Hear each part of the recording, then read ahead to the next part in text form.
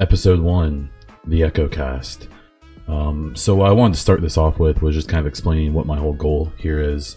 The whole purpose of doing this, mostly to hear myself talk, and also to bring another podcast to the scene now, because more are going to pop up as we get closer to Division 2, right? Right now we have podcasts like Bombshell Jackets and SitRep. Those guys are amazing, both of them. Long running, high quality, entertaining. I'm understanding that I may not reach that, and that's fine. I enjoy theirs so much. I enjoyed listening to all of the Division podcasts so much that I figured I would jump in and do my own thing, present my own angle on it, and go from there. So I have actually a organization here of things I'm going to talk about. Every week I kind of want to have a similar format with some changes here and there. So I always want to do a bit of an intro like I'm doing today. Obviously this intro is about things like what I want this podcast to be and what we want to cover and the kind of things we want to do. I'll always plan on doing it on Thursday, so I can talk about the state of the game if there is one, which we will do today. Talk about any game news that's coming up, more with the current game, more so than the future. Any community news, so if anyone has any projects going on, if there's any new events or anything like that. Obviously the Division 2 speculation, which we have a topic today, I will talk about for a minute, and kind of what I think, how some stuff is going to work out. Gaming news in general, probably fairly briefly, but if there's anything really interesting that's going on, not just with the Division or Ubisoft, but just in general, we'll talk about that. And then just do kind of a wrap up, some final thoughts, as H3H3 would say, some goofs, some gaffes, and that's it. So there's our first intro, and that's what we're doing. That's what we're doing there. Okay, so the first day of the game recap. If you didn't get to see it today, you haven't watched any of the videos.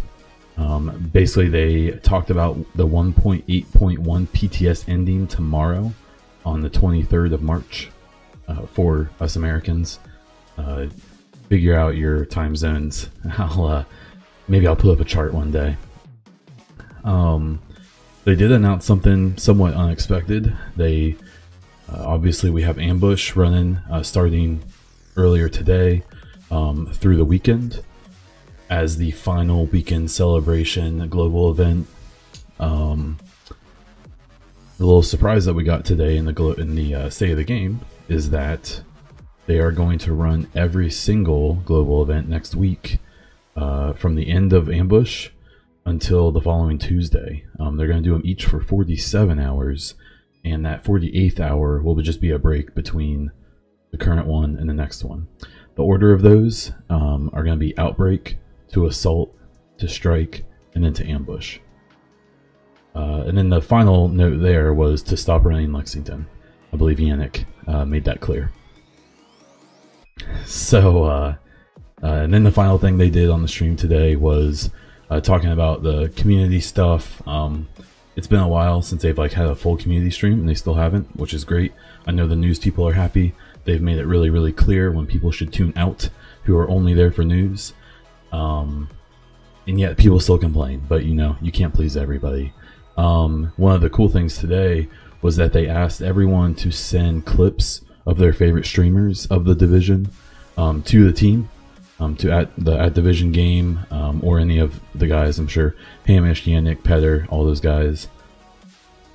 And that then they went through some various things. I know Taylor got a shout out. I kind of had to scoot through the end of it when I was rewatching it because of some work stuff. But state of the game this week, not super eventful, but still interesting.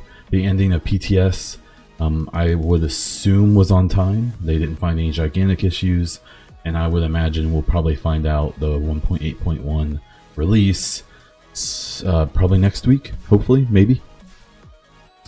The only game news stuff I really have is just kind of more of a recap. I assume everyone knows by now, but if you don't, we're going to be getting the 1.8.1 patch that's scheduled for next month in April. Obviously, like I just said, they haven't announced the date yet, but I imagine it's not too far away.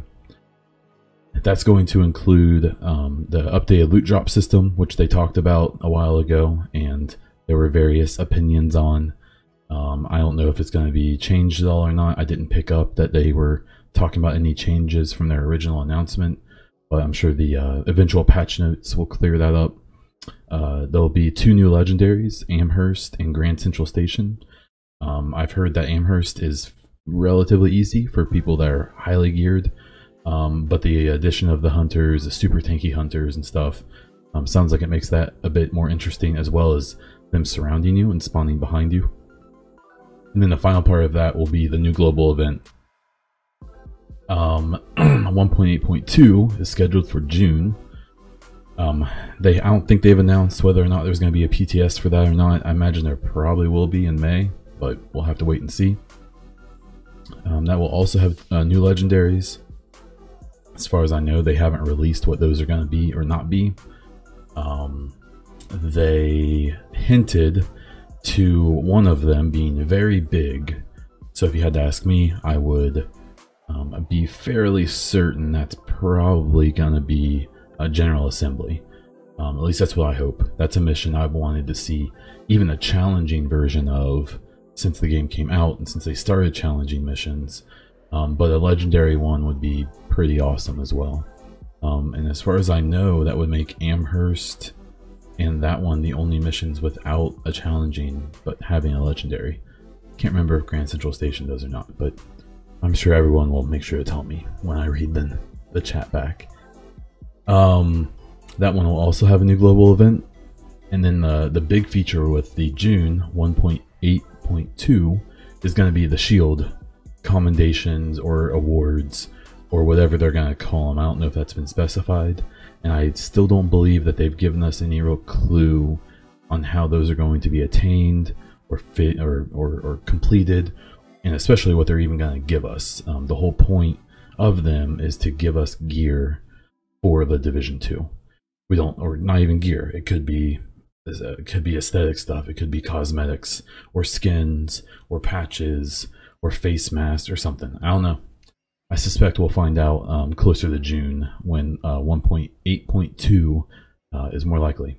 So the next thing I wanted to kind of chit chat about was community news. I only had one topic with this when the day started, and now there's 2, and I'll get to the second one in a moment. But the first one I have is Words with Bond. I put out Olifer. He's a friend of the stream. He may even be here now. I'm not looking at chat, so I'll wait till the end to do that. But he is a programmer for Ubisoft Massive, or probably just Ubisoft, and he works on Uplay, the application. He gave, I think he had my longest one yet. Gave some really interesting answers, some really fun stuff, including a really fun story about the release of The Division and how there was a bug that they found hours before the game came out, and had to fix it before the game came out and people started playing it live. So for more details on that, I highly suggest you check out Words with Bond. Once I'm done with the podcast here, I'll make sure wherever I post this, I'm going to post it to YouTube and SoundCloud. There will be links to my Medium page there. If you want to look for it yourself, it's Bond Diesel, and you just go to Medium and search for that. That is a blog website. So the other news I have is Star Players have been announced.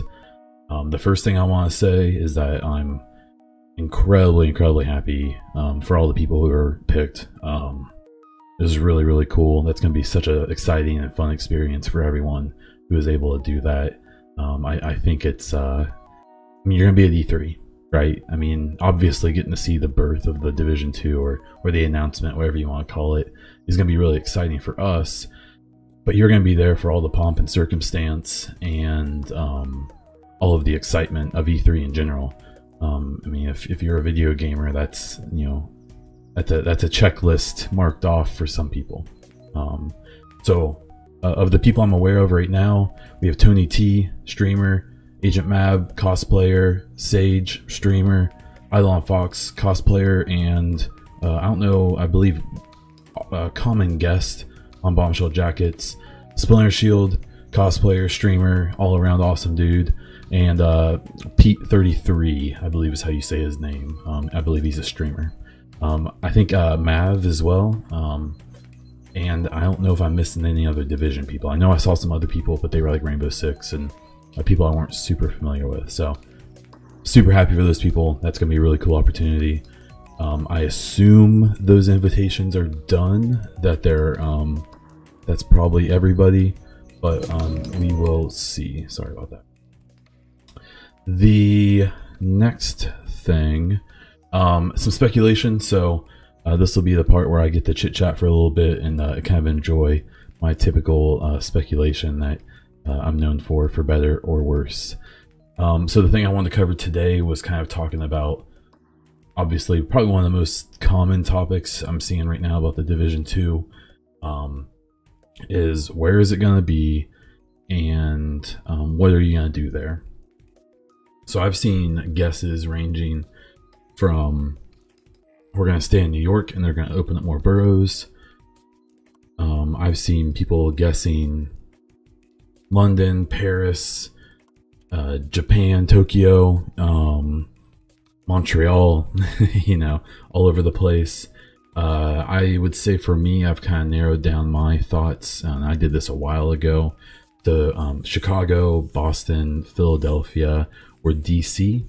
I've seen people also suggesting things like Atlanta, Seattle, Los Angeles, funny enough, and all kinds of other cities. I think it'd be funny to suggest ones like 500 person towns in the middle of Wisconsin, but I'd say that's probably the least likely of all those.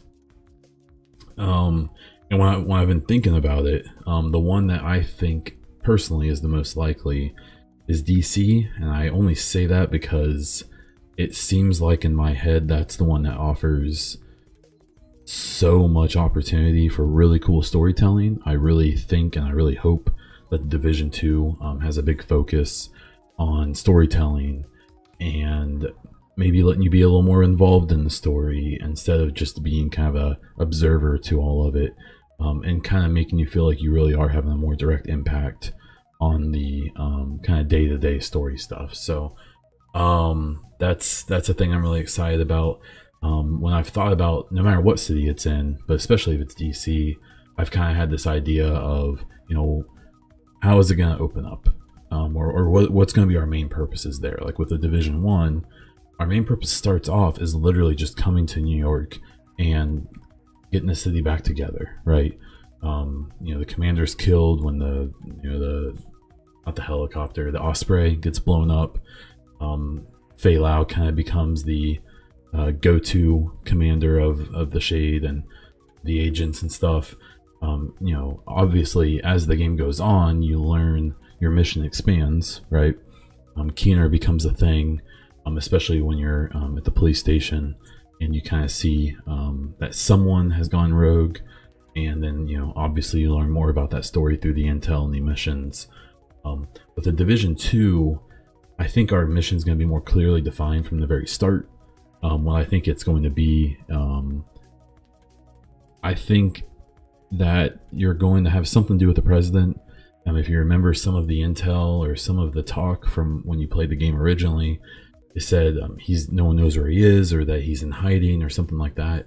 I imagine there'd still be fairly large parts of the government not really functional, but still protected or hiding. So I suspect there'll be something along the lines of finding the president, whether he's captured or hiding or whatever that is, to try to kind of start to restore order a bit. I suspect that obviously we'll continue. I'm gonna guess we're gonna be there in the first place because there's some intel that's where Keener has gone, especially if there is some government left that may even have some control left. Who would be a better target for Keener to go blackmail, essentially, or to go hold hostage with his 3D printer of death? And I suspect that that's going to be kind of a crossroads there. And then obviously I would say probably to still just take back the city. I suspect we're going to be redoing that in another place, which is fine. I think that sounds awesome. But if I had to guess now, I feel like that storyline for the most part could work in most places, no matter what city they do it in.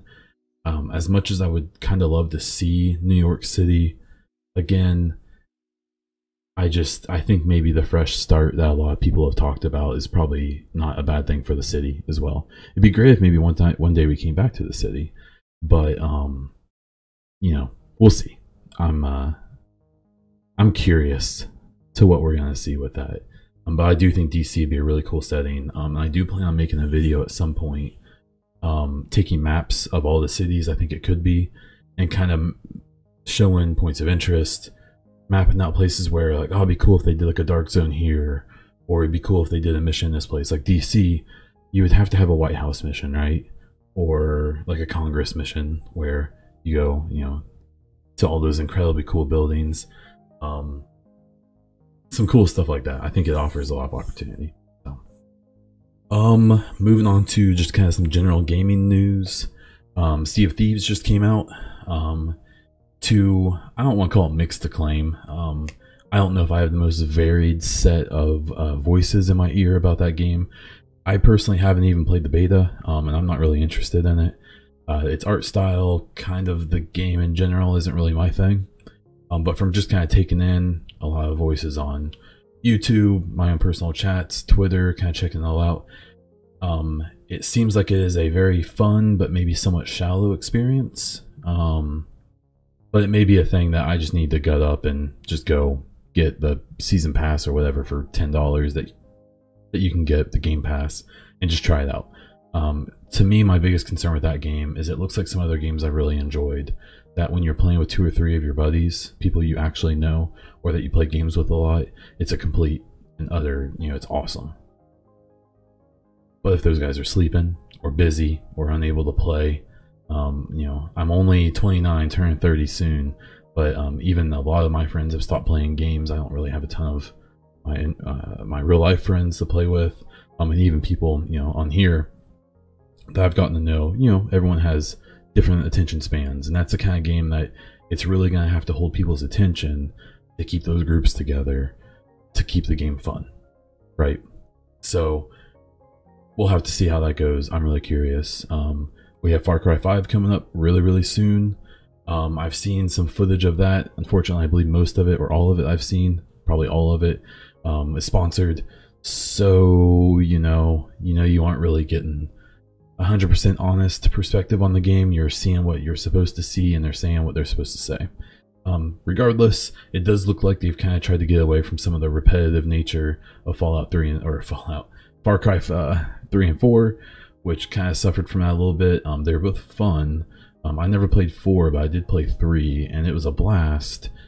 But it was just kind of repetitive, even though with kind of the trippy story and stuff like that. So Far Cry 5 does look like a lot of fun. The setting looks really interesting, if not a bit controversial, which I'm sure is on purpose, and it'll be interesting to see the media reaction to that game when it comes out, because in some clips I saw today, there's some really current, very current political talk and satire that various groups of people are going to be offended by on both sides, depending on what, you know. So that's going to be an interesting game. The reception of it, I think, is going to be really cool, and I hope that it kind of lives up to really kind of resetting the whole Far Cry formula that everyone kind of makes fun of. The whole, you know, clear a camp, raise the flag, clear the next camp, raise the flag kind of thing. It looks like there is some of that in there, but hopefully the missions are a little more interesting than that. And then the last thing I wanted to chat about real quick, Battlefield is a game I've played since the first one. Not Battlefield 1, but back to 1942 and stuff like that. And it's been a game I've always played when they've come out. I played Battlefield 1 a little bit on my PC, and it just kind of lost my interest, but Battlefield 3 and 4 I loved. I was one of the few people who actually really liked Hardline. So I'm almost embarrassed to admit that, but it is what it is. The 2018, they haven't exactly named what it's going to be, but supposedly there is one coming out this year. I suspect E3 will be the reveal of it. There's a lot of talk that it's going to be a World War II game. I think that provides a little bit more of an interesting setting than the Battlefield 1 with World War I. there's nothing wrong with the World War I game. They've managed to throw in enough experimental guns and equipment that I think it kept it exciting for people, but you know, it was so different than what people were used to. I just don't know. I don't think it's dead. I feel like when I've seen player numbers, they're still respectable, but you know, it's peaked, you know, a while ago. I believe they've released their final DLC as well. And another thing to consider with Battlefield is that EA has been fairly transparent, I believe, about doing a battle royale game and getting in that mix. And I would not be surprised if we see like a Fortnite situation with Battlefield this year, where like the multiplayer and the single player part of the game is paid. You pay for it, $60 or whatever their fee is going to be. Hopefully they've learned from all the loot box stuff. But I wouldn't be surprised if there's a third little feature to that game that's Battle Royale, supported by microtransactions, and it's free to play. I could be wrong. Maybe EA isn't quite ready for that yet, but I think it'd be really interesting. So, okay, so I'm going to go into my wrap up. I have 3 quick little items. The first one being, for this podcast, I would like to eventually bring in guests to either go through the whole thing with me, or maybe have a specific segment, almost like an audio or almost like a live Words with Bond. I think that'd be pretty fun and pretty cool to do. Obviously, you know, covering similar topics every week, skipping things when there isn't anything to talk about, my speculation and stuff like that, I'm always going to be able to talk about.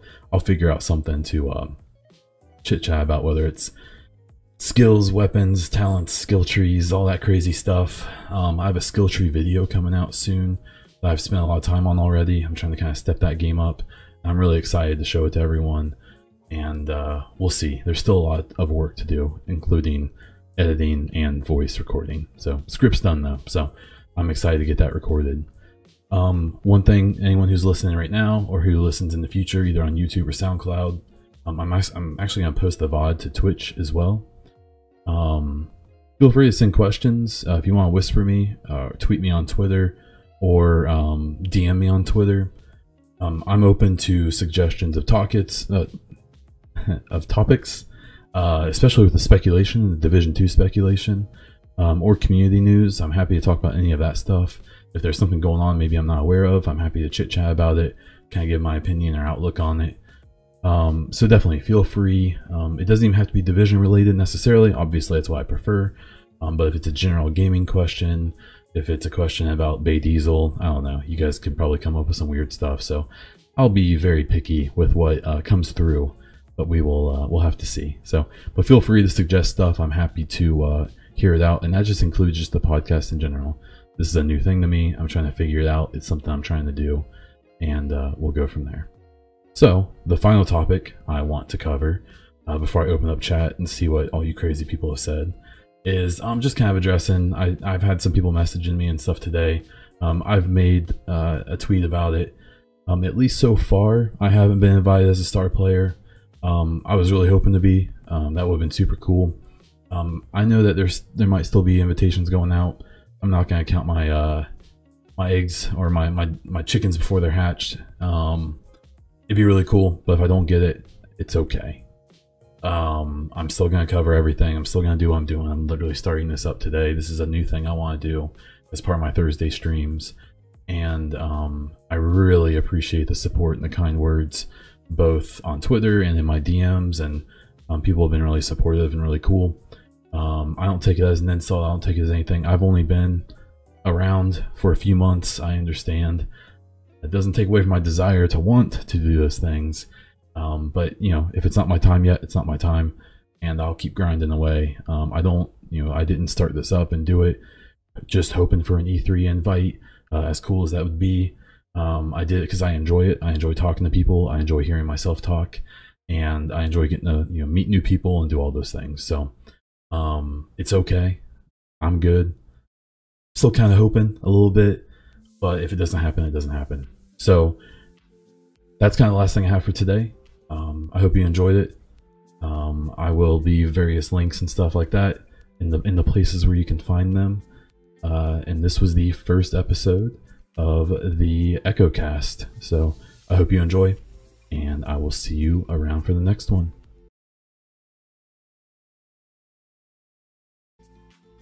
Thanks for the follow.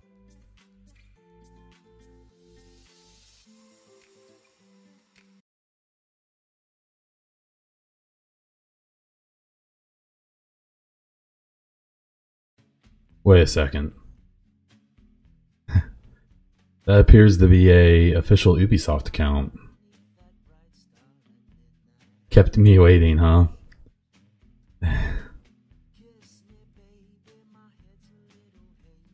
Thanks for the follow. Oh, hey. It's not every day you get to tag Ubisoft in your own chat. I feel like that was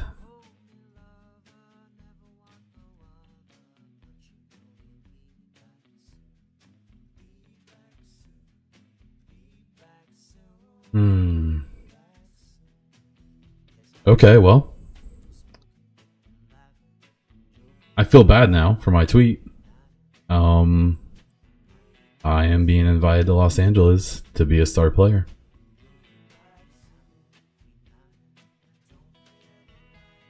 That's super awesome. Thanks for you the jerks. Follow. You're all jerks. It was such a long wait. Throw out the podcast. Throw it out. No, it's okay. I can amend it at the end. Oh, man.